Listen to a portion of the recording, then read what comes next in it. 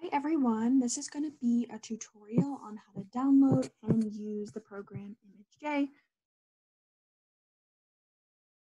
for the Human Evolution Lab. So we're going to start by downloading the program. So you're going to do this from imagej.net/downloads. So this is what the page looks like.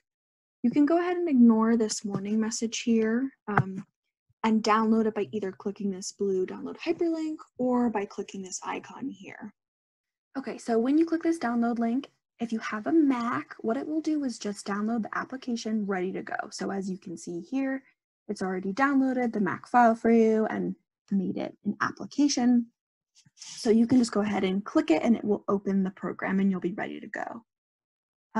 You will need to enable Java for this, and so I've included an alternative download link in the description of this video. So if you would prefer to download the Mac operating system version bundled with Java for your computer, you can do that at that second alternative download link. But otherwise, you are ready to go once you download that file.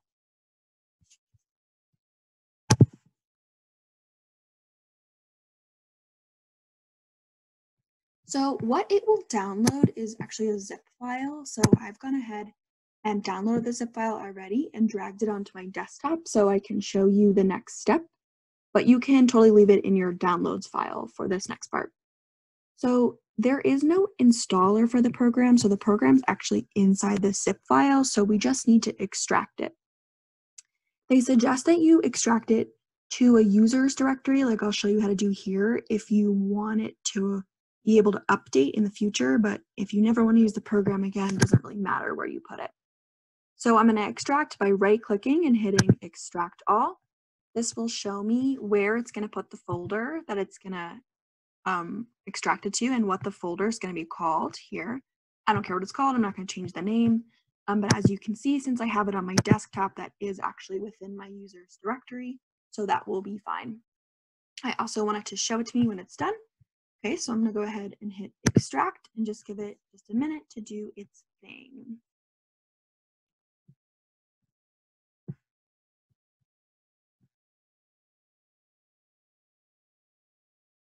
Okay, so now it has popped up a window where I can see the folder that it's downloaded in.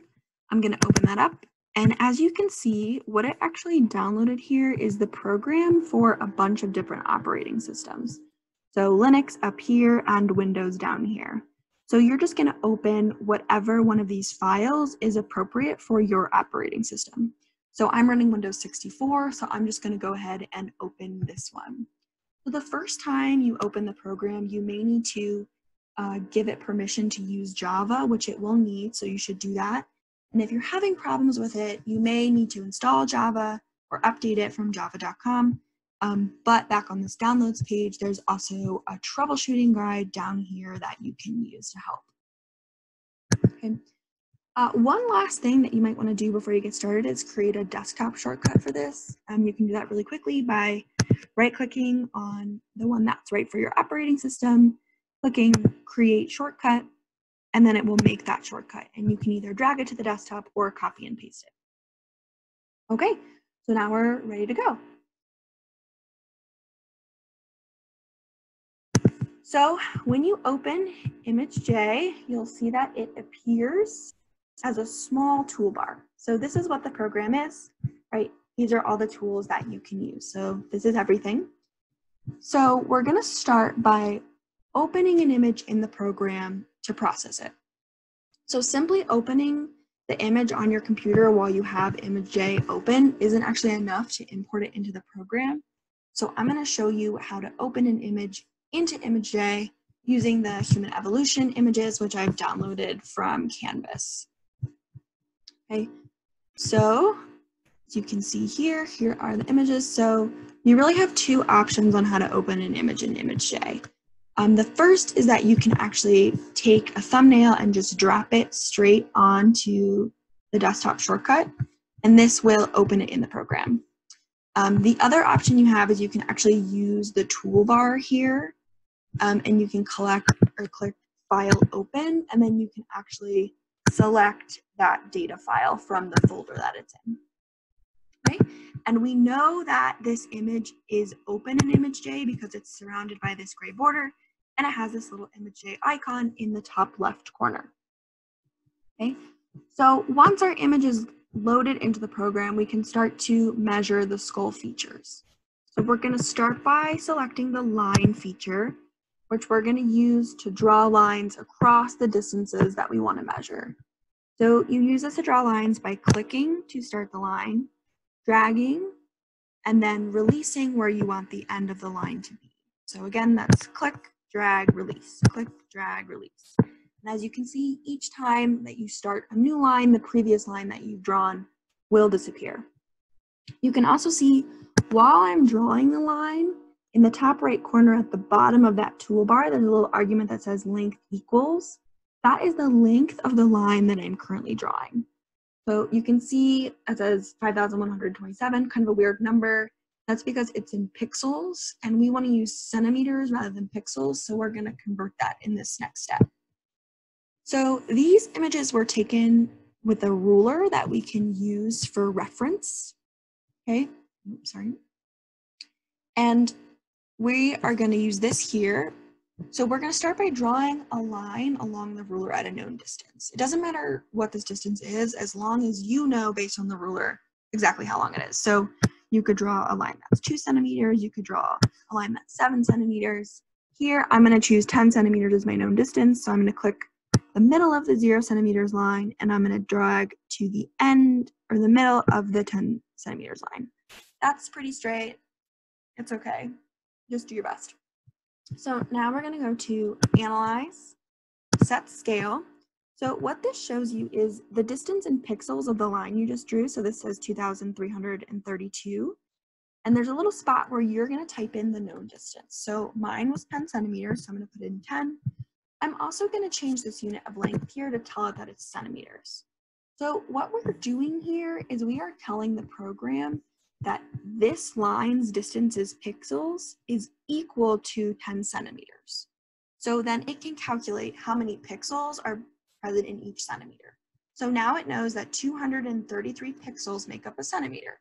So now all the future measurements that you do with the program will convert pixels to centimeters for you, so you don't have to do it again. Okay, so we're just going to click OK. Now we're ready to go. If you see, if I go back and measure this line from the 0 to the 10 centimeters line, you can see up in that top right corner here, right? I'll draw it one more time. That the length is almost exactly 10 centimeters. One last adjustment that we need to make is it's difficult to use a line to measure some of these features, so we want to set up the rectangular measurements tool. So you're going to go to Analyze, click Set Measurements, and you're going to make sure this bounding rectangle is checked. Mine was already checked, but yours probably will not be. And then hit OK. So now we're ready to start measuring our skulls. So for straight distances, you can use either the line tool here or the rectangle tool here. Okay. For the cranium size measurements, you're going to want to use this ellipse or oval tool. So once you draw it, this applies for all the tools, you can actually click these little white boxes of the vertices and you can actually drag them to fit the shape, okay, to fit what you want to do. Okay, so once you draw what you want to measure here, I'm just going to draw a random line. So from here to here, just so you can see how to do it. And then after drawing, to fit the features that you're going to measure, you're going to hit Analyze and you're going to click Measure here at the top. So this is going to pop up a little window with the measurements of the features. So because this is a line, all I want to look at is length. These other measurements, height, width, and angle, whatever, they don't really apply. So this is telling me that this line that I drew is 15 centimeters long. Okay, and so I'll show you how to do this again. With a rectangular tool, if we hit Analyze Measure, it will keep that last measurement, but it'll give me a new one now. And for the rectangular measurements, you actually want to use height and width here. So this is 10.5 centimeters in the horizontal direction from this vertex to this vertex, and then it's 5.23 centimeters vertically from the top to the bottom of this rectangle. Okay, And when using an ellipse, again, you're going to want to use that height and width. So I'll show you one more time. Analyze, measure, the height and the width. Ignore this BX, BY. You just want to use these two. And as you can see for the rectangle tool and the ellipse tool, because there is no length, it shows you a length of 0. Okay. So when you're done with an image, you can go ahead and exit out of it and open up a new one. But you do want to make sure that each time you open a new image, you do this analyze set scale thing again. Okay? And this is because the camera wasn't the same distance from the skulls at every angle. So the number of pixels per centimeter is not going to be the same in all your images. But once you do that, you are ready to complete procedure 2.